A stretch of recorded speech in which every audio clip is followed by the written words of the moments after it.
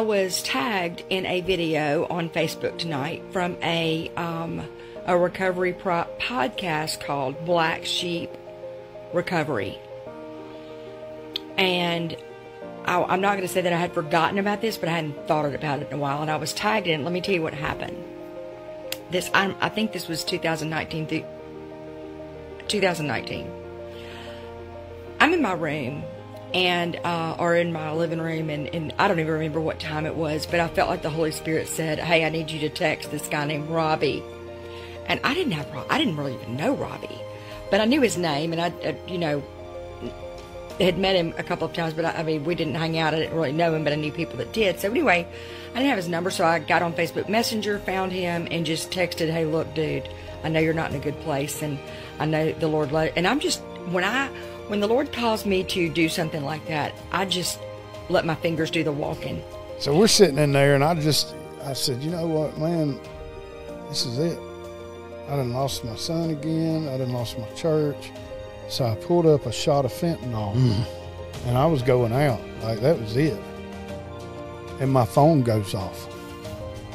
With a blocker? Like a...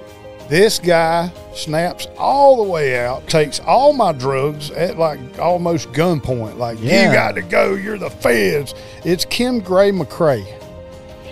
I didn't even know what I texted. I don't even read it when it's over. I just send it. So, and pray.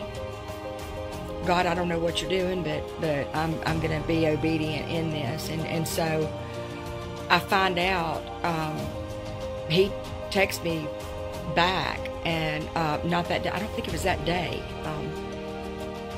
And he said, I was about to take myself out. He was in I guess a drug house that had cell phone blockers on it, and I don't even know what a cell phone blocker is. I know her. From the point. Yeah. And now, hold on. Let me even clarify something. So this guy had a cell phone blocker set up. Like, you had no service. When you walk in his house, there was no service. So, I mean, that's literally what a cell phone blocker does. It blocks out all, so you can't get phone calls. You can't get Wi-Fi. You can't nothing. So this is what I like, God winks, and divine intervention to keep you from doing that. I don't believe in coincidences, but I believe in Christidences. Mm-hmm. That phone call was from Jesus. Yeah, that phone call was from Jesus. No, it was a message, and it said, "Look, brother, I don't know where you are right now, but I know you're in a dark place. Wow. And just know that you're always loved, and we are praying for you." And so, I got saved chills. my life, but almost got me killed because old Twinkie dude over here is ready to skin me down. He was in this place. He had lost everything again. He'd been through recovery treatment and had been sober for a while, and then got back into old ways, addictions, and so he didn't realize how loved he was. He had no idea how loved he was. Anyway, so there's cell phone blockers, and I text, and it goes through. Not because it was me, but because it was Jesus, and he wanted to get the message to Robbie. And so as this shot of fentanyl is about to go in his arm, they take all of his drugs and throw him out. It's a wonder he said they didn't kill him.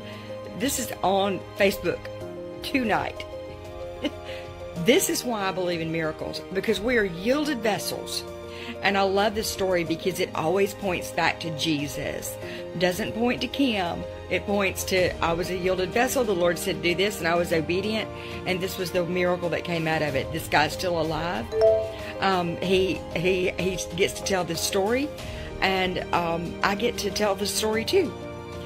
There's not a bigger miracle than somebody's about to die, and the Lord intervenes with a text from somebody to say, I see you, I know it's dark, but I love you. That, my friends, is Jesus. The podcast is, again, it's on Facebook, Black Sheep Recovery, if you want to watch it. It's his story, and it's a good story. Any story is a good story that ends up with us loving Jesus. Because we know he loves us. But when it ends up with us loving Jesus, there's not a better story than that.